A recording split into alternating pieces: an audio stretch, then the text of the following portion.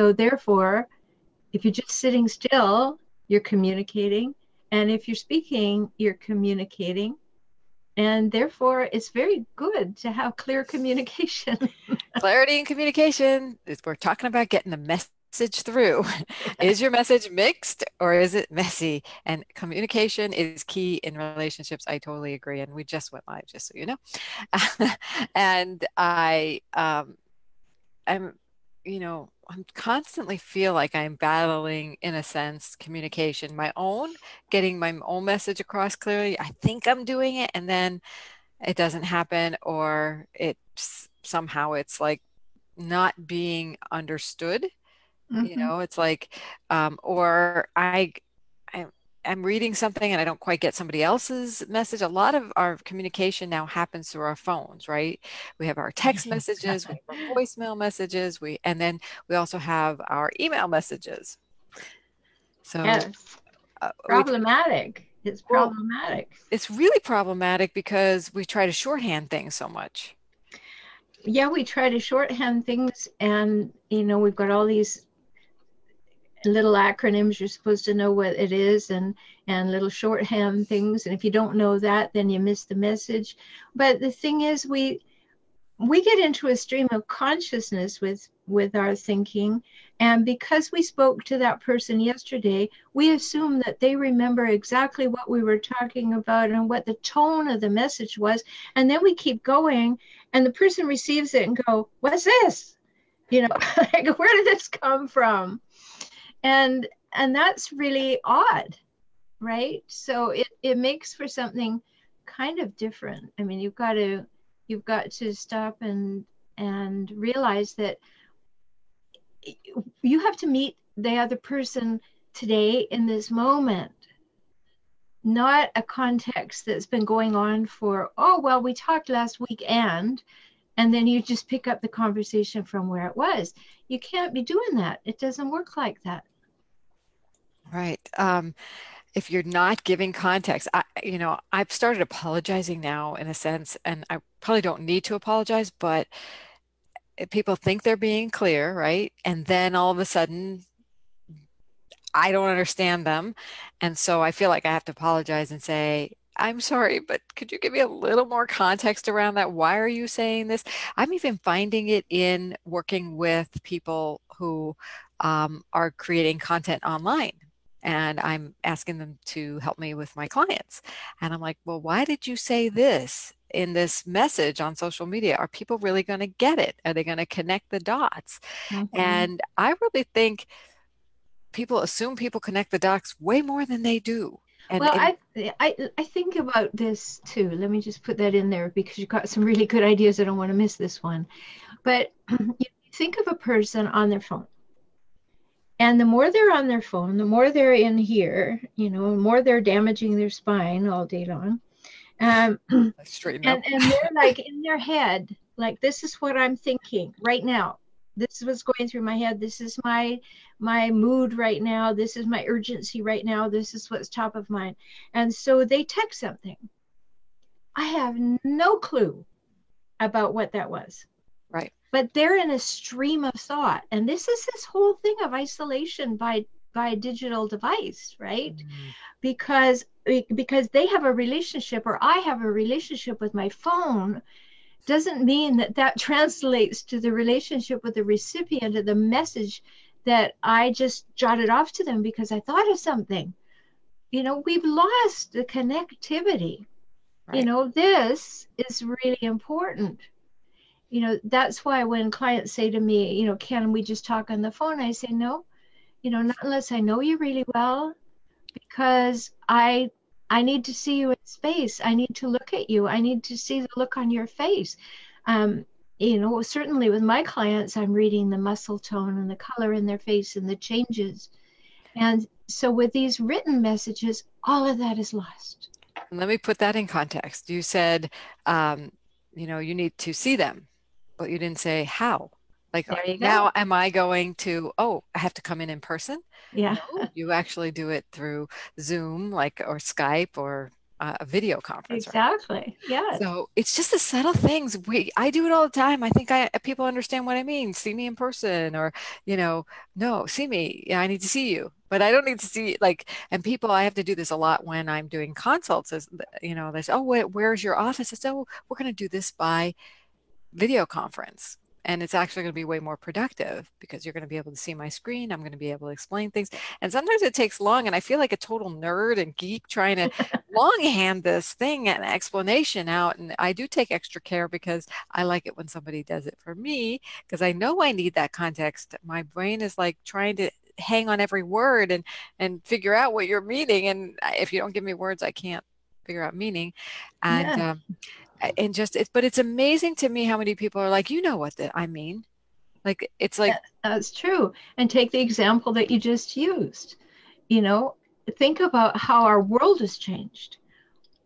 When you say, I need to see you, if the doctor said, I need to see you, you knew you had to come in. right. Right? Or I need to see you was in a context where there was no other way to see you. Right. But now we've moved into a new paradigm where we can see each other this way. And so you're absolutely right. We need to clarify things, especially, and what you're bringing up is especially when there's transition happening. And So there's a transition in our culture happening, but there may be a transition in your relationship happening too. yeah, and when we assume that communications have had already gone through, or people understand where you're coming from, there's a greater risk of miscommunication. I just had another example happen the other day. Somebody emailed me and said, hey, I'd like to set up a time to talk to you about my services. And I'm like, okay, I get like a billion of those messages a day. And like, hey, your SEO on your site is this, and you need funding for that. And, talk to me. And so I'm constantly like deleting them or not responding, or responding, no, thank you.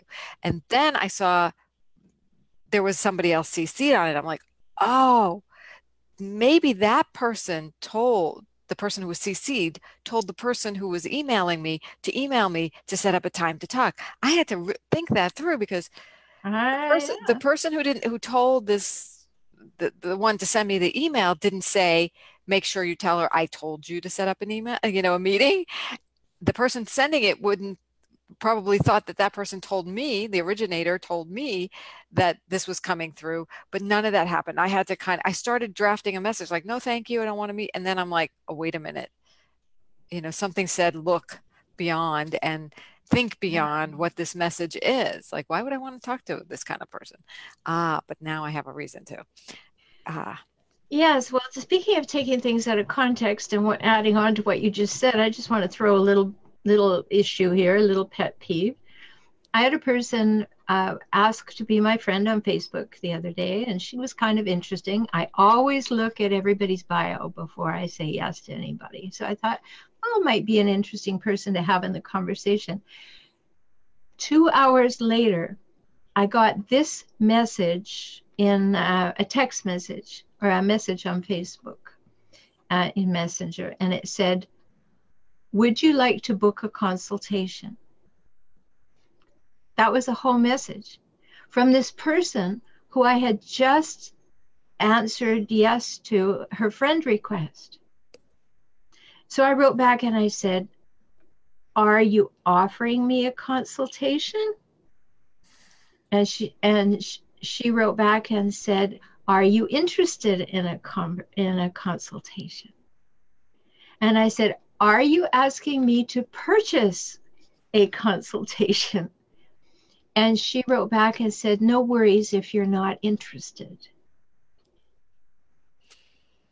That's a pretty negative, leaving a negative impression, right? Yeah, but then I had this issue, Laura, and you'll relate to this, and I'm sure a lot of other people who do. Am I supposed to help her understand you don't do this? Or shall I just respond to her like I did? Or should I say, it's really not good etiquette to not have a relationship with a person before you ask them to buy something? And then I thought, no, I'm not her parent. I'm not going to do any of that. And then I told you what the conversation is. But there's an example of the way people have a thought, okay, you were my friend, so now I'm going to offer and see if you'd like to buy something from me. That's totally out of context. We don't have a relationship. I don't even know what you sell. Yeah, right. And why would I want to have a conversation or a consultation, paid or free, with you? Why would I spend my That's time? right. Like you haven't even There's had a no context, no context, no relationship. no relationship. So No, even I mean, even on LinkedIn, we do a lot of outreach for our clients, and we are saying, "Hey, would you like to get to know each other? Here's a link to my calendar." A lot of times we're doing that so we can start that relationship. It's social media is all about building relationships if you're going to do it right as a business. So right. I err on the side of giving people a lot of context and really listening to them instead of saying, "Hey, do you want to buy from me?" That is like, so, "Hey, you want to marry me on the first date?" It's Yeah, like icky, it's weird, it doesn't come off right, and it's way out of context, and there's no consideration for the other person on the other side. yeah. And it, but what's really interesting about the lack of context being given is how much it tells you about the other person. Well, it was immediate. You're absolutely right. Like I went, oh, this person is maybe new to doing this online. Maybe, so I went and read her thing, and she's an intuitive who does spiritual readings. And, I kind of knew that about her, but I didn't know what kind of session she was offering me. Was it an introductory session? Was it a get to know you session? Right. I had no idea. And I felt a little bit like she had knocked on my door. I'd opened the door. She stuck her foot in the door and said, "You're going to buy from me."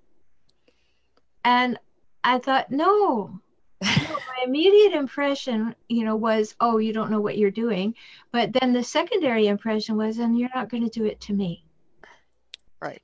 And so it's very, very important for us to have this conversation because words don't mean the same thing to other people as they meant in your head when you wrote them. So when this person, approached you, knocked on your Facebook door and said, "Hey, would you like a consult?" And then you asked some clarifying questions. And finally, when not answering the question, they made their own context up about you. Like, "Oh, if you're not interested, Yeah, then it's okay." yeah. So it was just like there was no part of you considered whatsoever. And that's, really interesting. It's like, okay, why would you even want to engage with somebody like that? But Well, you wouldn't if you're me, because she didn't demonstrate any knowledge of me. She didn't even use my name. All she said was, "Are you interested in a consultation?" so let's talk about the people you specialize in helping, the spouses, exes, partners, colleagues of um, hijackals, right? The people who are chronically difficult. And this could be maybe a little red flag, this person who came into you as a hijackal. So somebody who's hijackal bait, as you've talked about, somebody who's susceptible to helping people and wanting approval from people and Needy and desperate. yeah, kind of feeling desperate, might react a different way to somebody like the person who asked you, "Hey, you want a consult?" out of the blue. So it's a really interesting choice you made because you're not being baited. You're setting your boundary by saying, "Give me something here. Like, I have questions. This is out of nowhere." Mhm. Um, and then, but you're being kind, you're not being mean, you're just asking for clarification until you make a decision. And you're you're not trying to justify yourself or mother that person. So what would you say about that, though, about like somebody else's response that might get fed into that and what they should be aware of? Oh, sure. Well, if it were a hijackal who'd written that note, the next, when I wrote back and said, "Are you, what are you offering?" would have said, "Well, a person in your position should know that they need to use consultants," right? Because already there can't be anything wrong with the hijackal. So therefore, immediately they would put some blame on me, right? Well, it kind of did happen that way. It's like, well, if you're not interested. Yeah, but that's not blame. That's her fear of engaging. My read on it is her fear of engaging further. Okay. Because I didn't bite right away. I didn't do what she wanted me to do. She doesn't have the skills. I really think she doesn't have the skills to say, oh, well, what I'm really offering is this, and I've read your profile, and I thought perhaps you'd be interested. So it was a fear of communicating, I think. And Hmm. I think that that comes into our earlier conversation is we have a fear of being rejected. And so we try to get things to go so we won't be rejected. And that plays into our communication. And then the other thing that I think we have to remember and think about is that when you write the words on the page, you could hear them in your head. You knew where the emphasis went and you you know all that. But the other person has no clue. So they've just come out of a terrible meeting and they're having, really doubts about their self-worth and everything. And they read your message in that context. And then they're like, oh, and there's another person dumping on me. And it Hmm. had nothing to do with that. So I think we have to get really smart about that. Yeah, and you said something that's sticking with me earlier about, with all the different ways of communication now that we have and all the different inputs we have to get more specific in our communication because there's so many other variables involved. And so I was asking myself, why does communication feel so much more burdensome now? Yeah. And it's because of that. You have to take the extra, well, I feel like I have to take the extra time to communicate what I want and not send a mixed message, not send a messy message. On top of that, if we're like the person you just said came out of a meeting, we get this message, not just react about it. We've done plenty of shows on reacting versus responding. And how can I sound most neutral and clear and not blaming and not, so there's all that. It just seems there's a lot more to take into consideration than I ever thought of at any other time in my life. Yeah, I absolutely agree. And people are touchier. One of the things that we're learning about people who isolate, which are everybody who's walking around with their phone like this.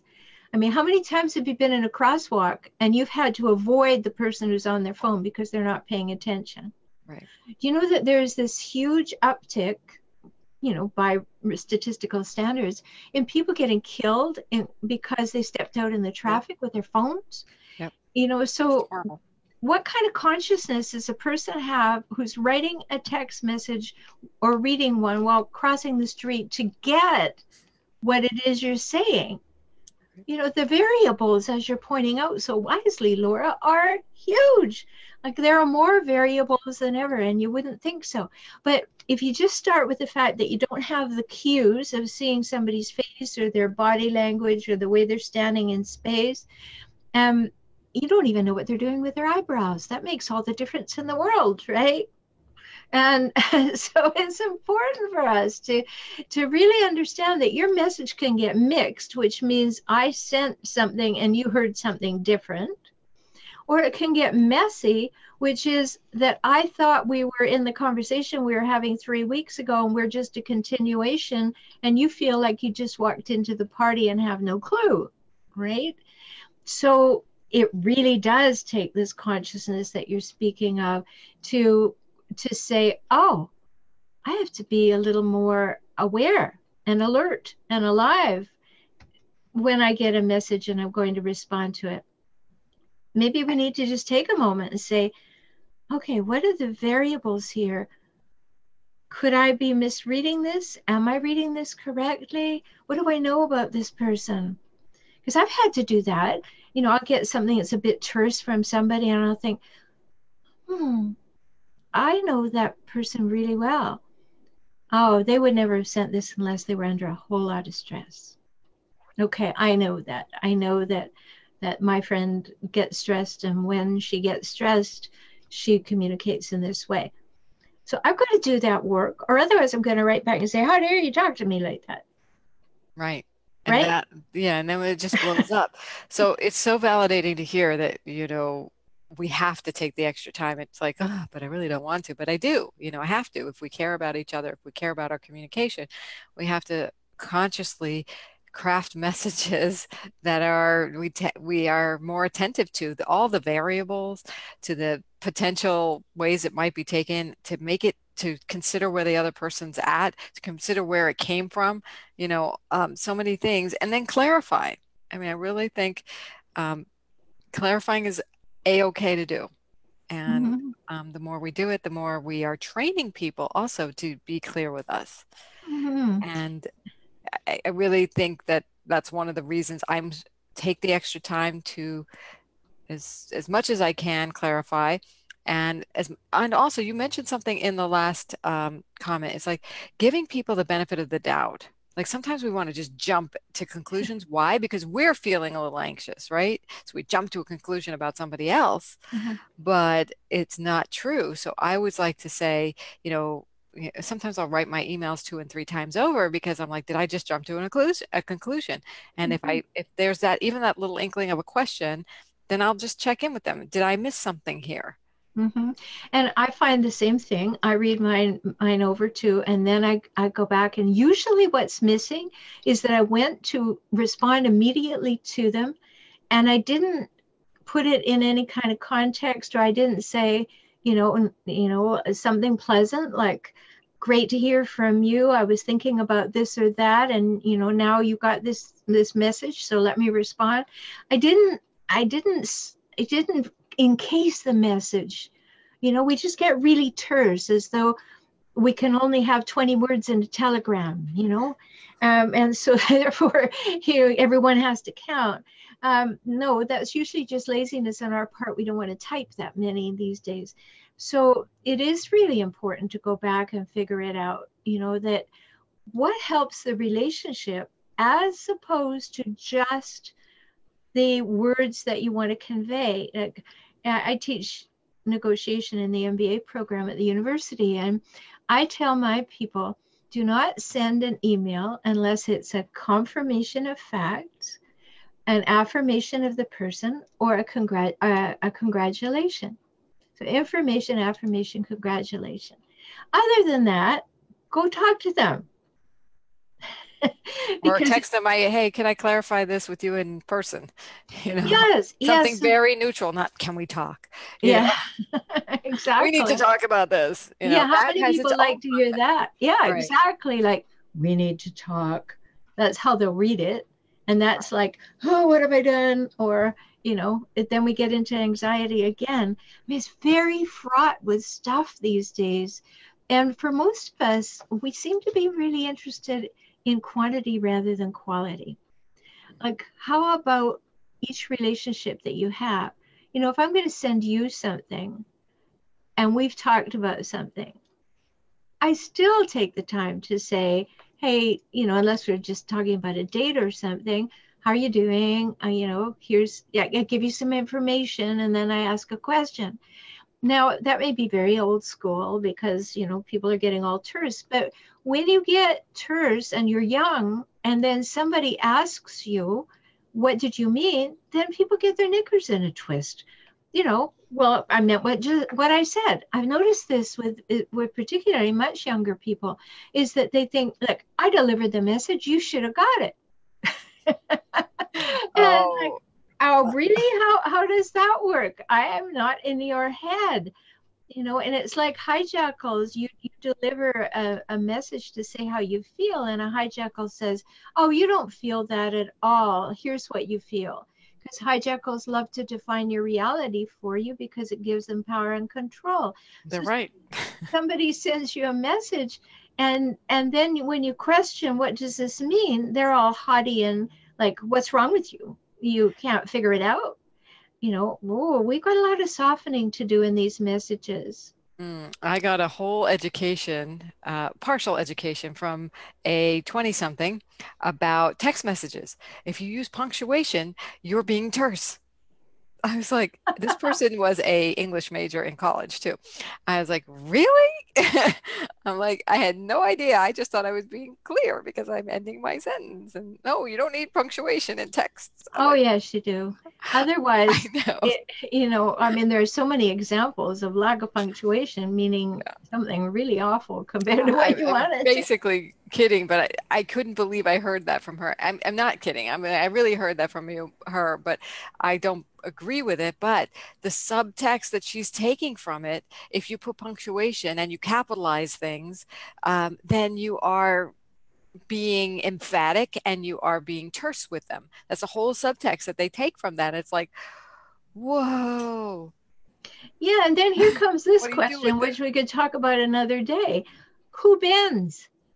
Do we stop using capitals and punctuation, or do we say, "Oh no, that's the way I text." You know, Right. I like who's. It's not about being right; it's about communicating. It's And not, yeah.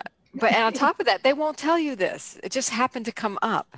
So you don't know if they think you're this rude, terse person because you're trying to communicate in well. But old school, right, in old school, they just they don't even tell you. So you don't even have an opportunity to learn or to have a conversation and say, hey, don't take it that way. So it's yeah. the communication is messy if it's mixed and it's not clear and you're making things mean things that not everybody's agreed upon. you Yeah, know if you care about the relationship, be clear. I And like that. if that it's about the relationship. If you don't want the other person to misunderstand you, take the time to give it your best shot so they won't. But we've got to think about these things. We don't need to move as quickly as we're moving. And that's really important. Yeah, we're doing business and we're busy and all those things. But, if you're just answering somebody who asks you for a fact, you're good to go. But if you have a relationship with that person, take 30 seconds more and make it relational. Connect. So they want to connect with you. They feel like you were interested in them. You know, it's important, and it's important in business. It's people who just send facts back and forth. Yes, that's great if that's all you asked for. But if you just take the time to say, yeah, that was a great meeting, here's what happened, sets tone. You're always setting tone for your relationship by what you say and by what you don't say. Hmm. Or if you don't speak at all. Because remember, if you don't go to a meeting, somebody will make up a reason why you weren't there. Of course, People are always interpreting your behavior and your words. So clarity is key. and ideally your words match your actions. And if they And don't, if they don't, believe the actions. yeah, and people will believe your actions over your words. So, Yeah. Over at I have two podcasts, Emotional Savvy and Save Your Sanity. And over there, I'm always talking about these things because in Emotional Savvy, to have emotional savvy, you've got to think about these things. mhm. Who are you? Like people will say to me, well, my mother wasn't very nice to me and she didn't treat me well all the time I was growing up. Should I go to her funeral? And, they give me 10 reasons why they shouldn't. And they say, what should I do? And my answer to that is, who are you? Whoever your mother was, whomever your mother was, is not the issue. Who are you in this time and place, and how do you behave from your values and your vision of a world that works? So the same thing applies to our communication. Right. It's not what they did, it's what I did, right? So if I go the extra mile, then I'm furthering and demonstrating I want to further the communication. I don't give as good as I get kind of thing. That doesn't make a world work. Yes. Let's make the world work. Let's communicate. Let's take our messages and make them clear. I loved what you just said earlier about if you care about a relationship, be clear and connect, Yeah. clear and take the time to connect and be clear. Wow, it's been a robust conversation as always with you.